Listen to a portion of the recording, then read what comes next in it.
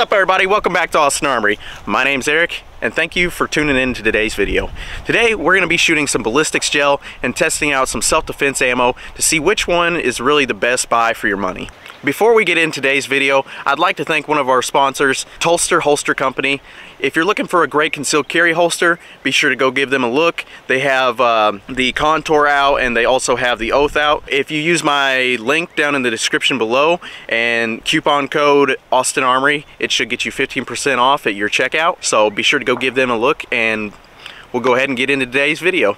So in today's lineup, we've got some USA Ready Winchester Defense, and we have some Hornady Critical Defense, some Hornady Critical Duty, some SIG 365 V-Crown Everyday Carry Ammunition, and we also have some Federal Premium Personal Defense. I got the ballistics gel set up here.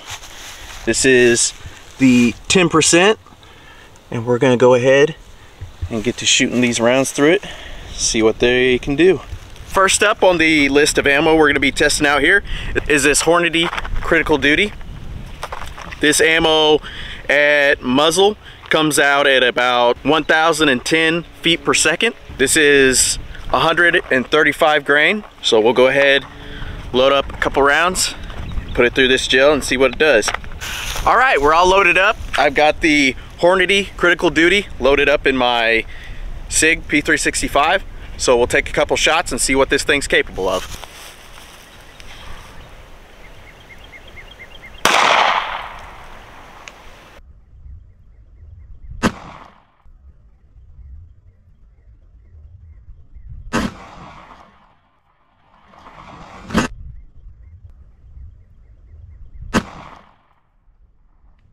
All right, checking out this wound channel for this 135 grain Hornady Critical Duty. You can see it just ripped right through there, all the way through the block and out the other end.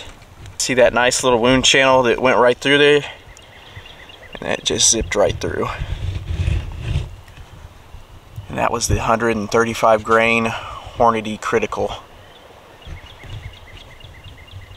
Alright, we'll go ahead and check out the next self-defense round, see what it does.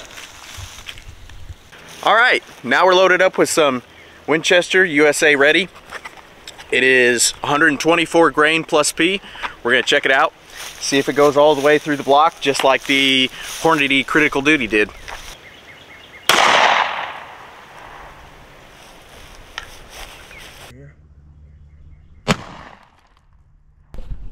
Alright, you can see with that Winchester USA Ready, it had a much larger wound channel from the get-go, but it did not have enough velocity to make it go through the other side. So you can see it ballooned up real nice right there. Well,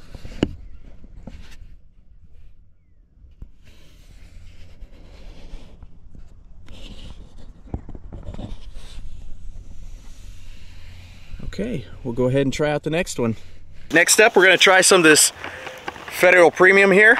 It is a 124 grain and it's HydroShock. So we'll put this through there, see what it does compared to the others. Let's check it out.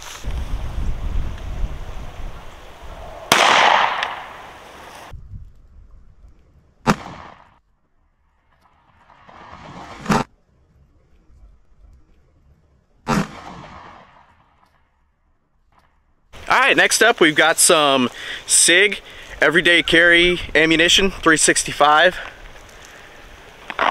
V-Crown, and it says it's optimized for superior performance in short barrels. So this paired with my 365, we'll see how it does. And this, it looks like it is 115 grain, so a little bit less than some of the others we've been shooting, but we'll go ahead and give this a try, see what it does.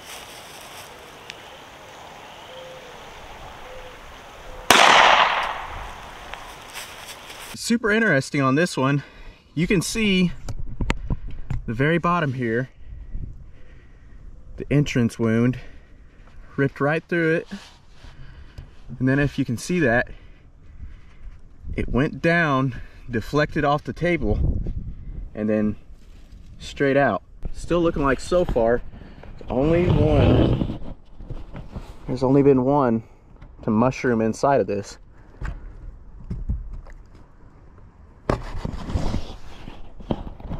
Not quite as big a wound channel as some of the others, but again, it still zipped right through it. So, interesting.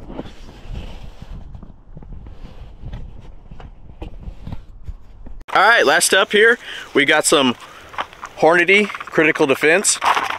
This is 115 grain, and it looks like out of the muzzle it's traveling at 1135 feet per second. So this is our last one here, and we'll give it a test and see if it blows out the back like almost all the others did.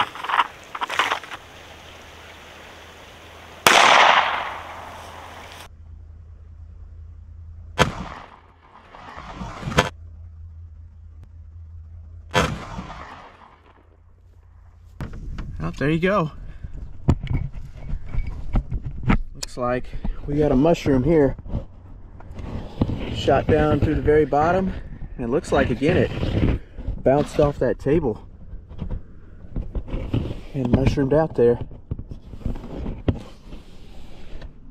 Well, that was our last one to test out, so maybe time to mag dump it.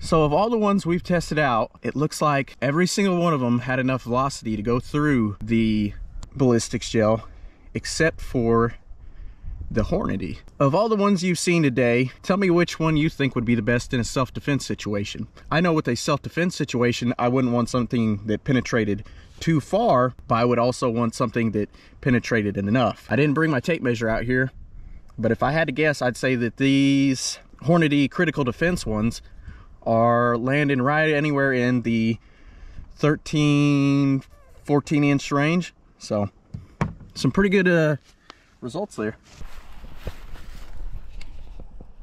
Looks like those mushroomed out pretty good.